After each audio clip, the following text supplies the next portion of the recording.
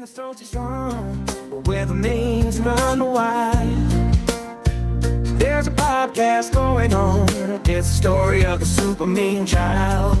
Ooh, yeah. He's got tales to tell from the corners of the internet, where the memes are born and the legends are said. Hey there, come on over, listen to the human meme. Dive deep into the swamp where the memes reign supreme. From politics to pop culture, they discuss it all.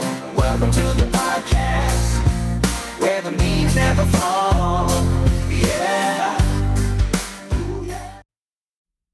Welcome to the Human Meme Podcast. I'm AI David Bowles, and along with our crack bot AI research team, we have this conversation for you today.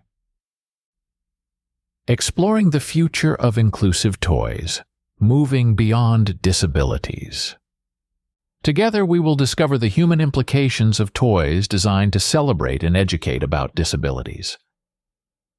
This pathway ventures beyond the current landscape of inclusivity in play, examining the potential future where advancements in science and technology might eliminate disabilities altogether. We ponder the role of these toys in a world transformed by such advancements.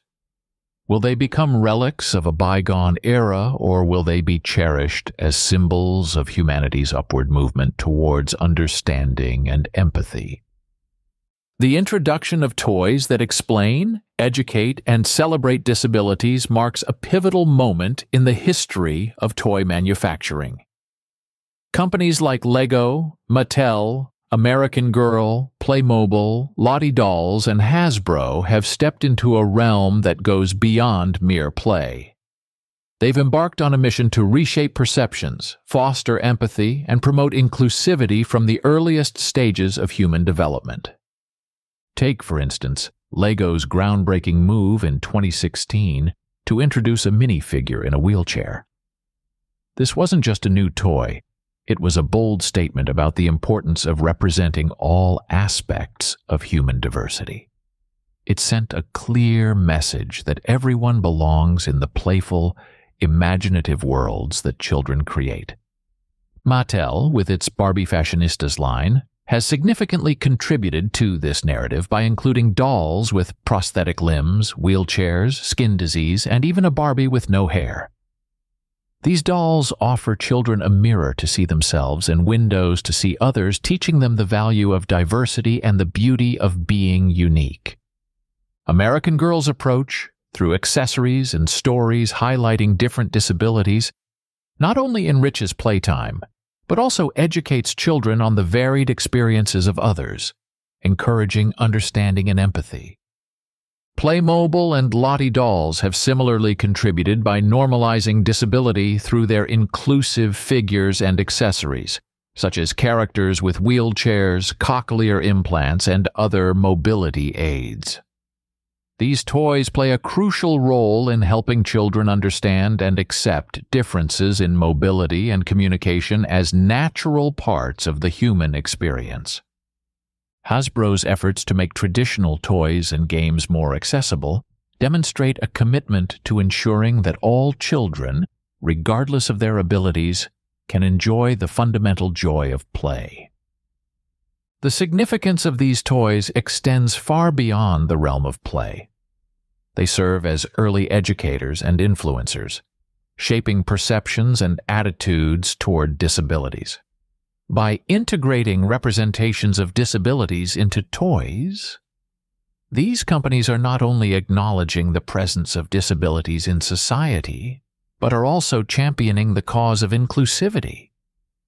A standout in this disability toy exploration is the Hot Wheels Twin Mill car, a pioneering product that introduced Braille on its body, spelling twin on one side and mill on the other, and #68 in Braille on the back of the car. This collaboration between Hot Wheels and the National Federation of the Blind created a toy that's not only a thrill to play with, but also an educational tool that promotes inclusivity. This Braille Racer twin mill car is a shining example of how tactile experiences make a difference of inclusion for children with visual impairments so they too may engage in the joy of racing and imagination. Oh, and the significance of the #68 in Braille on the back of the Twin Mills Hot Wheels car is a nod to the year 1968, which is a pivotal year in Hot Wheels history. The year 1968 marks the debut of the original Hot Wheels lineup, making it the birth year of the Hot Wheels brand. This detail on the HW Braille Racer Twin Mill serves as a tribute to the brand's origins and its long-standing legacy in the toy car industry.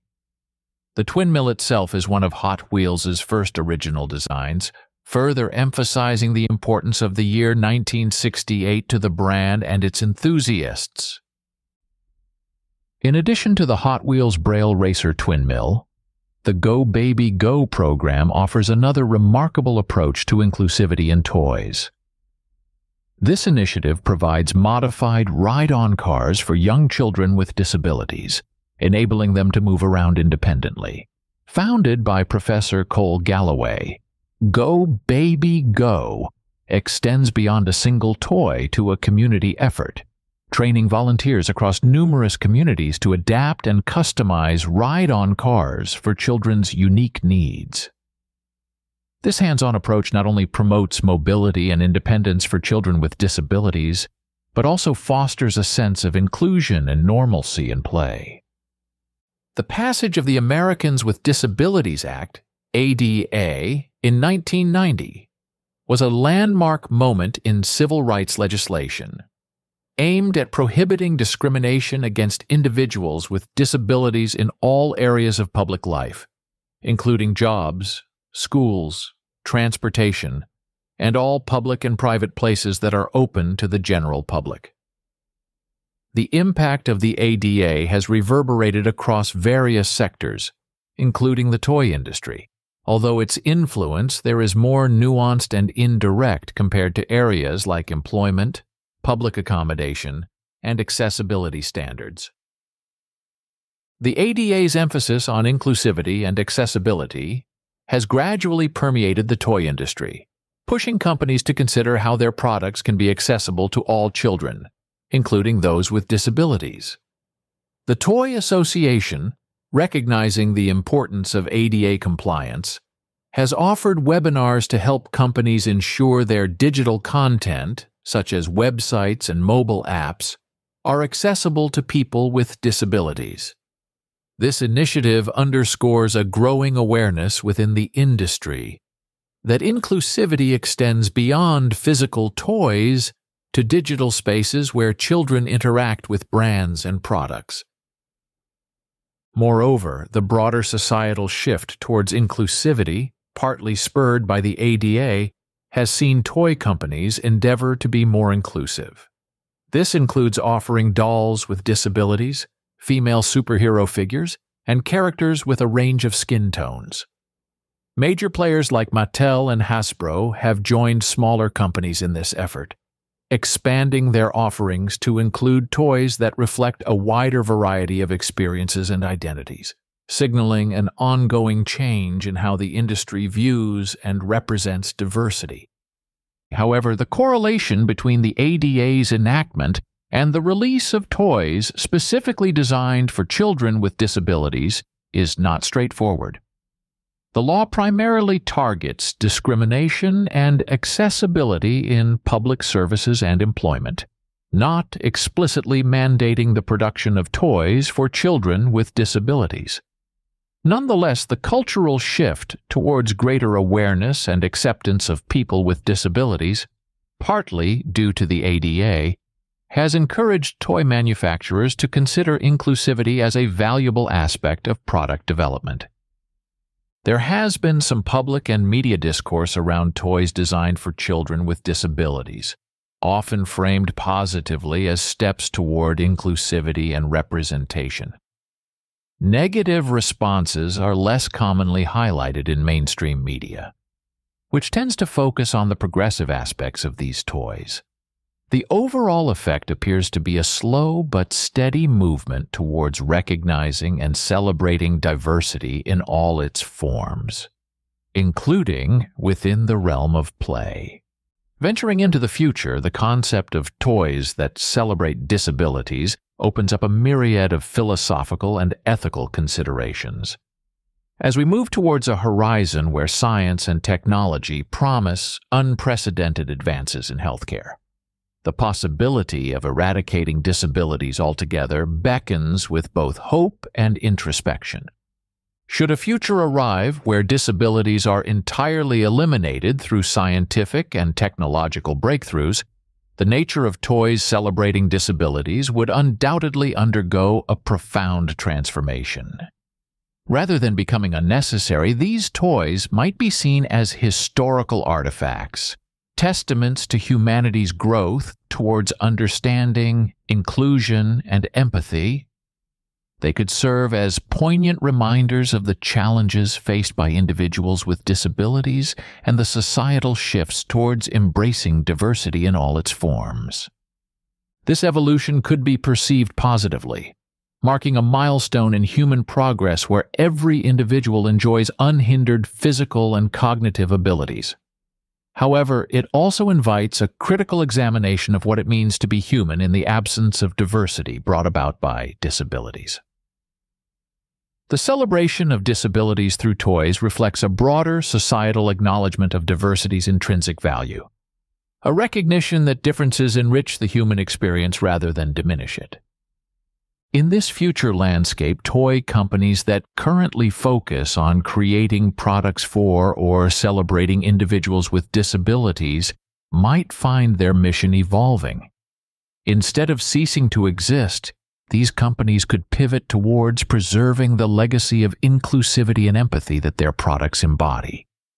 They could become champions of diversity in broader terms, ensuring that the lessons learned from embracing disabilities inform future generations about the importance of acceptance and understanding in a post-disability world. These companies could also innovate in new directions, using their expertise in accessible design to address emerging needs in an evolving society. Their legacy could be one of pioneering inclusivity, not just for disabilities, but for any form of diversity that might emerge as humanity progresses. As for how current toys celebrating disabilities will be viewed, it's likely they will be cherished as symbols of a time when society actively worked to bridge gaps and heal divisions. They may be seen not as reflections of morose reflexivity, but as milestones along the path to a more inclusive and empathetic world.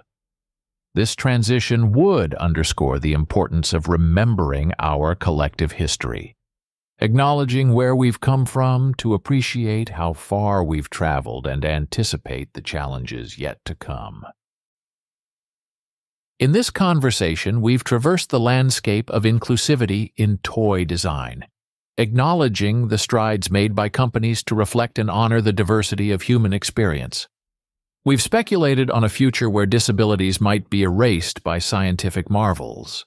Yet the essence of what these toys represent, a celebration of diversity, empathy, and inclusion, remains timeless. These toys, and the discussions they spark, remind us that our strength as a society lies in our ability to embrace and learn from our differences. They challenge us to consider not just the future of play, but the values we wish to carry forward into a world transformed by technology.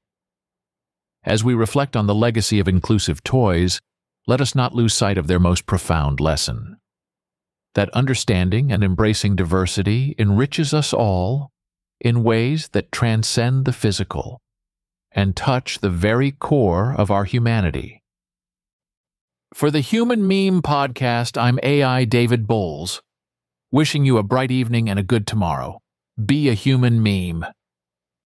Tune into the Airwaves, a podcast on the rise. It's the human meme, gonna hit you by surprise. They're talking about the culture, the trends that keep us hooked. With every episode, you'll be laughing off the hook, yeah. Meme it up, catch a laugh.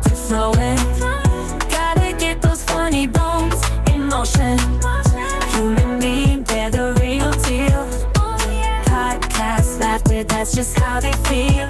Ooh, baby, meme it up, come on, don't hesitate. Get ready to relate, they'll make you feel great. Human me, bringing the memes to the scene. Let's meme it up, living the podcast stream. Meme it up, meme it up, meme it up.